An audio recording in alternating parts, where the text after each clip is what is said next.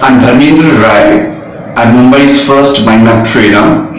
I'm very excited to be talking to Mr. Linssen. Will is the head of coaching for Marshall Goldsmith in Asia, Europe, and Australia. So thank you very much for talking to me, Will. You're welcome. Yeah. Could you tell our audience a little about what exactly do you do in your coaching assignments or workshops?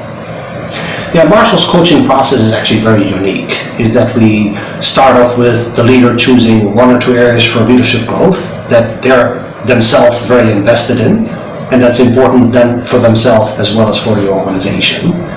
And then we work with somebody for a year, and at the end of the year, if they have got better in the eyes of their stakeholders, or in the eyes of the people who work with the leader, then we get paid. And if the person doesn't get better, then we don't get paid. So it's a very measurable and goal-oriented process of coaching.